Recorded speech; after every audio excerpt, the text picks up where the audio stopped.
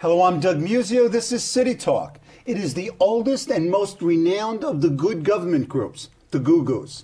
It was founded in 1897 to fight Tammany Hall. It has elected a mayor and been an influential voice in New York City affairs for generations. It has expanded and enlarged its reform agenda and today produces the most important and best New York City read on politics, policy, and New York civic life, Gotham Gazette.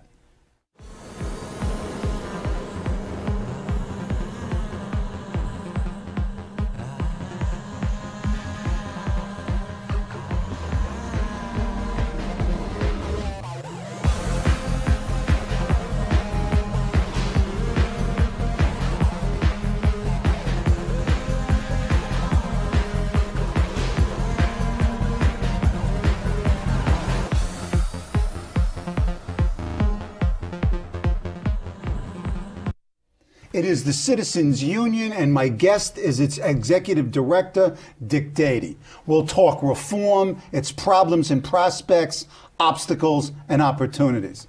Welcome, Dick. Thank you, Doug. Great to see you. Always a pleasure. Let's talk a bit about the Citizens Union and how you got there. Its expanded activities. Where did you come from? You're there 3.5 years. What have you done in the 3.5 years? You've greatly expanded what the Citizens Union does. I think, working with a great board and a staff, we've really reinvigorated Citizens Union and have begun to reclaim our historic role as as an important civic leader on a lot of city issues and increasingly more and more state issues. As you mentioned at the beginning, Citizens Union was founded 110 years ago, really to fight the corruption of Tammany Hall and the affairs of the city. And since that time, it has been really at the forefront of advancing political reform in the city and state, and has accomplished many things in its 110 years. Most recently, one of our biggest successes is publishing each and every day GothamGazette.com, this online news digest and listing of news stories about what's going on in the city. Which is, in my mind, the absolute best. I mean, I assign it to my students. It's the only assigned reading. Do you know what your reach is? I mean, how many people do you reach a day? Within a given month, we get about 110,000 unique visitors coming to the site. And regular readers, probably a number about 10,000. But it's a great resource tool, research tool as well. And it's going to hopefully be around and expanded forever. Yes, exactly. Good, good. Where did you come from? Came from Syracuse, New York. And professionally, and why Citizens Union? Yeah. I moved here to New York about 16 years ago from after having lived in Washington, D.C., Boston, and Philadelphia. And, moved here to head up the Empire State Pride Agenda, which was nothing but an idea at that time, which is a statewide lesbian and gay political organization, and helped really develop that organization into an effective political voice for New York State's lesbian and gay community. And but wanted to move on and not be just cornered into being a gay activist, and really started to work on some other issues and became a lobbyist and represented a number of other clients, and then expanded my issue portfolio. But I missed being in the, focusing on a particular issue, and therefore got back involved in single issue agendas by working with city parks and city parks issues, and then moved from city parks issues to this broad reform agenda, because it wasn't confining at all, because reform doesn't look just at process, but actually at the substance. And Citizens Union has not just been on political reform, but weighing in on important issues of importance to the city and to the state, that affect all the citizens, trying to rise above the special interests and really focus on what is, for the public good and the public interest. And in your 3.5 years there, you've really expanded the Citizens Union's activities. You do candidate endorsements. Right. We've said Gotham Gazette. You've got your monthly online, The Reformer. And you really become almost the lead among some very good government groups, both at the city and state levels. Yeah, I think we've begun to recapture the historical place that we've had in the city and the states. civic life, and we have been much more proactive about weighing in on issues and helping to shape the debate, and really doing a lot of good, solid research. You mentioned candidate evaluation, something which we've been doing since 1910, evaluating candidates and supporting candidates for office. What was different last year, and actually the last couple of years, is we've had a very defined agenda against which we are measuring candidates and really holding candidates accountable to not what just they said this year, but to 2 years ago and 4 years ago. And then the other significant step was actually getting involved in statewide races. We previously have been involved in city races and state legislative races, but this time was the first time we've weighed in on state comptroller, attorney general, and governor. And certainly in this budget cycle, you, the Citizens Union, has been very, very involved in the budget discussions, both process and substance. Let's look at Albany, the first 100 days plus. It sort of reminds me of a good news, bad news joke, but it's still a joke. Yeah. It seems to me that both Citizens Union and other of the good government groups, like me, had very high expectations, and they weren't quite reached, and there's a real sort of level of disappointment out there. There is a level of disappointment, but I think it just goes to show how difficult it is to change Albany. We wanted to believe that this governor could come in and change Albany in the way that we wanted to see it changed. And I think he has been very earnest about it and remains very sincere about changing Albany. But I think the reality of how entrenched Albany is, and the special interest role in crafting an Albany agenda, set him back. But I think that he remains committed to a reform agenda. I think that he's had some significant accomplishments. I mean, getting a budget done on time and really beginning to shape some of the substance, change the substance of the budget, particularly in the area of education and healthcare funding, were significant steps forward. But we're not happy with the fact that in order to get to those outcomes, he had to do this behind closed doors, much in the way that we've become too accustomed to. And in fact, arguably, this budget process was worse than it's been in a very, very long time. I mean, it was really Byzantine and opaque, and it seemed to me that the governor was steamrolling ahead, and the Wednesday before the budget was to be adopted, there was this turnaround, and that deadline drove everything. The deadline drove everything in a way that we've not seen it before, and really, closed the doors. The negotiated deals were done in secret. Nobody really had any idea what was being cut. And even when the budget was passed, people, I talked to a legislator today who said that, this was the worst year that since he's been up there, and he's been up there for 12 years now, when the rank and file has been totally cut out of it. So we took a step backwards. We took a step backwards, clearly, in the process. But I think that the governor wanted to, add some very big ideas, felt like he couldn't open up the process. I mean, I don't know. I mean, this is my, this is what I surmise, is that he felt like he couldn't open up the process because if he opened up the process, he was going to lose on the substance. And he made a very calculated decision to close down the process and get some of these changes. What is bizarre about this, though, is to enact some of these reforms, both in education funding and in healthcare financing, which he did win, some core agreements on. He still had to negotiate secret deals that added onto those core agreements that essentially took us back to where we were before. Well, exactly. I spoke to Diana Fortuna on last week's show, and you have this foundation education aid formula, which really makes sense. I'm looking at it as a policy analyst, as an academic, and it makes sense. So you get it out there, everybody says hooray, it comes to the real world, and Nassau County gets the same share it always got. What's to prevent it from? So you've got a great formula. What's to prevent it from next year the same politics occurring? Nothing. And that's the sad thing. Now, what do you guys do? I mean, meaning the civic advocates community. How do you exercise influence? Well, I mean, I do have to say that the doors of government, particularly the second floor, where the governor is situated in the Capitol, has been much more open to public interests groups like ours than they had been under the specifically meaning meetings, phone calls, chatting with us about the various issues. I mean, we do have to say that.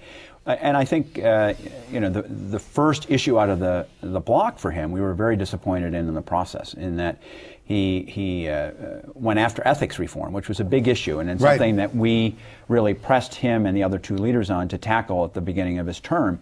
And he did that, but again, he negotiated it behind closed doors and announced an agreement, a three-way agreement, before any of us knew what the details really were, but for the 30-minute phone call that took place beforehand. So while we were happy with a large part of the substance, we were not happy with the fact that we were cut out of it and that there was no public process to this. So in a sense, the ends, if not justified, at least explain the means? I mean, I think that the end, that's a good way of putting it. The end explains the means, but I don't think that it justifies, because if he's really going to change Albany for the better, he's got to open up government. He cannot seek to accomplish his goals by continuing to keep the doors of Albany's government closed. And not very transparent at all. I mean, forget about transparent. I mean, we still don't know what a lot of the budget means now, and it's weeks later. Literally, that budget was being placed on members' desks. Well, State Senator Liz Kruger said it was still warm when it reached her desk. So when the actual roll call was taking place. How do you avoid this structurally? Do you change the date? What do you do? How do you change the process? I mean, they passed this bill, this law in January where they all said, oh, we're making these great reforms. And if you look at the legislation, I've got it. It makes sense. They ignored it. It was a great piece of legislation. You guys, were you up in Albany to celebrate this? Yeah. We pushed it, we supported it, but we didn't see it followed at all this year. There were no conference committees except at the very end. There was no kind And it was after the bills were basically written up. Right. After all the deals were decided, it was just filling in. Now, you got to still believe that Eliot Spitzer is the best hope for reform in New York State. He is no doubt the best hope. Now, year two, what? Well, year one's not yet over. Oh, okay. Talk about year one not being over before I get to year two. We've got the winter term over, and the winter term has been focused on the budget. Right. And it's a very truncated period. I mean, keep in mind that he was a new governor, coming in and had to give his first budget presentation by February 1. Right. And he's only there a month. Only there a month. And it had to be, reviewed and passed by the legislature in 2 months. Mm-hmm. And it was not your garden variety budget. It really did try to accomplish some major reforms, as we've talked about. Hopefully next year you will see a better effort put forward. But he ran into a brick wall. Now we've got the spring term. And the spring term really is about hopefully changing the way Albany works. Talk about, what do you expect in the spring term? First and foremost, we've got to address the issue of campaign finance reform, something that has been talked about for years up there. What constitutes campaign finance reform at the state level? Right now, a candidate for statewide office is able to get, a $55,000 contribution from anybody. And in New York City, it's much lower than that. In New York City, it's $4,750 for citywide. And of course, we've got public financing at the city level. But on the state level, an individual can write a $55,000 check to any candidate running for statewide office. For the Assembly and the Senate, it's under $10,000. But these are significant amounts of money. And, what we are hoping he will do is a couple things in campaign. Lower the contribution limits. Mm-hmm. He has voluntarily lowered them to $10,000 for himself. But we would like to see them go much lower, not only for statewide offices, but for state legislative offices. Greater disclosure about the contributions and the contributors, which, all you have to know is really the name and the address to the contributor. Mm-hmm. And then also a stronger campaign finance enforcement unit at the Board of Elections. We have laws that are not very well followed because there's no ability to enforce them at all. You're talking from the governor's perspective. Does the legislature want this in any way? The Assembly has been very good historically about passing campaign finance. Yeah, because they knew that the state Senate would reject it. Exactly. So they've always been able to put forward a bill knowing that it was going to go nowhere in the Senate. Now that you've got a governor who's very committed to this, it'll be interesting to see where the Assembly comes up. The Assembly and the governor and the Senate have been negotiating, again, behind closed doors on an important issue, and we're hoping that there will be some movement on this. But the Senate is very intransigent. because it's one of the ways in which the Senate is able to be continually held by the Republican Party. Right. And the other way it's held is that because of the gerrymandered districting, and that's another item on the Citizens Union agenda, and that is legislative redistricting reform. Again, what would this reform look like, and what are its prospects? Right now, the way in which district lines are drawn for state legislature, particularly in Congress, is that the legislators essentially choose the voters before the voters get to choose Each them. house, right, and they gerrymander these districts. Right. And the Senate and the Democrats have controlled the Assembly for 34 years, and the Republicans have done the same. And there has been this bargain, this agreement that incumbency protection. Incumbency protection, letting each house draw their own lines to protect their majority. And we have had the longest divided state government in the nation right now. No other state legislature goes as far back as New York State's legislature does in terms of Republican control of the Senate. And then the question is that bad necessarily? I mean, you have unified government, or you had unified government at the national level from 2000 to 2006, and when you would argue that unified government wasn't very successful. It's not about whether it's unified government or divided government, but there should be an opportunity to have it change occasionally, as it has on the national level, right? And what I guess is what we need to actually focus on is the fact that a lot of these rules involving ethics, involving campaign finance, and involving redistricting have been decided by those who are most affected by it. And the case is even more glaring when you look at partisan gerrymandering, that they get to draw the lines for themselves. And what we are advocating is that that the legislature be removed from that responsibility, and we actually have a nonpartisan independent redistricting commission draw the lines, which a lot of states have. And take that power out of the legislature. Now, wait a minute. Talking about things that you're not going to get, how does the legislature allow this to occur? Well, I think that that's where the governor comes in. And that's why there's still hope that he will be able to kind of move this reform agenda in this spring term. How? It is going to be a heavy lift on gerrymandering. But if he puts forward a strong proposal, we've got some 50 supporters of the bill of a Mike Gianaris Assembly redistricting bill in the state assembly. It's not going anywhere in the state Senate right now, but we hope that we can kind of create the public pressure that is necessary, because people are just totally fed up. I was up in Syracuse this weekend, and people's hopes, are turning to disappointment because, they've seen the governor, who they had much hope in, hit a brick wall. Right. Let's hope that he'll be able to break through that this winter. Another plank, if you will, in the Citizens Union platform, and these are all integrated, is election reform. Talk about the voting machines that we were supposed to have a couple of elections ago, and where we are on the Help America Votes Act. I mean, why can't we even get voting machines in New York State? What is it about us? Well, or you? Yeah, blame it on me. Yeah, blame no, you in a generic New York sense.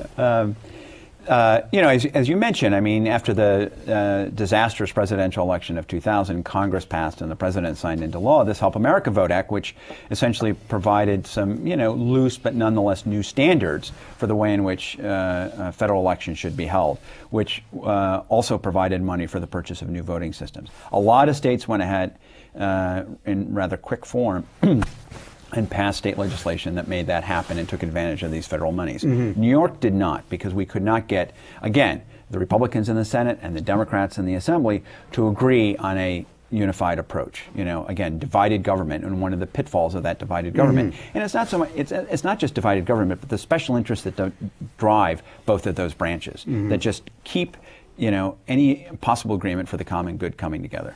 And Spitz are tangled with some of those special interests in the Medicaid cuts, and there was a little bit of bruising on both sides. Right. And I think the thing is that Spitzer does have the public interest in mind, more so than the legislative leaders and many of the legislators, and that's what he tried to focus on, and I think that's what people want him to come back to focus on. But anyways, back to this, the voting machines. We've got, we don't have new voting machines, even though several years ago legislation was finally passed. We were the last state in the nation to address this. And then they took money away from us because we were late? They haven't yet taken it away. Oh, they haven't. They threatened. I'm sorry. Well, they're supposed to, and we're hoping that they ultimately won't. But there's a, even though we were late, our delay may actually benefit us because we will have learned from the mistakes of other states. Right. Because in 2006, there were a lot of problems with some of these machines that we're looking at. Yep. But one of the big problems that we have in New York State is that we have this bizarre requirement called the full-face ballot. And that when the voter goes into the voting booth or goes to vote, they've got to be able to see the full ballot all at once. Where just about every other state, they're able to go from race to race to race. The thinking is that if you're further down the ballot, voters will not vote for you. There's a turnoff. And there's no other, the companies were asking to draw up these new prototypes to create a full-face ballot. And there's this, tension between optical scans, and the DRAs, which are the ATM-like machines. Right. And also the availability of a paper trail. Right. And, New York State has required the existence of paper trail, regardless of which of the two systems. Both of them have advantages and disadvantages. Public authorities, is this one of the areas where we can move significantly? I mean, that certainly was one of the major arguments that Spitzer made in his campaign. And then Alan Hevesy, the former controller, constantly was talking about all of the hundreds of billions of dollars that are expended and debt burdens of these authorities. I mean, this is the secret branch of government. Go ahead. It's outrageous because New York State Constitution has this requirement that the voters must approve any kind of debt, and what they've been able to do is get around that constitutional requirement by creating all these public authorities. And public authorities, do free up an ability to raise capital and then also move forward with important projects. A lot of important public works projects were built by public authorities and have provided a public service. But like anything, they've gotten, too large, too many, and spending way too much money. And patronage dumps. And they're patronage dumps. They're not accountable in the way in which they're governed. And, Spitzer, as one of his reforms, is going to focus on public authorities. We did see a little bit of public authority reform under Governor Pataki, but we still have a long ways to go. And, governance and managing the debt and, opening up and evaluating. I mean, we've got something like close to 700 public authorities, probably half of which we still don't. And we don't need. $50 billion worth of debt. Yeah. Final sort of, not your final, but the final one where we can talk about here before we turn to the city is judicial reform. Right.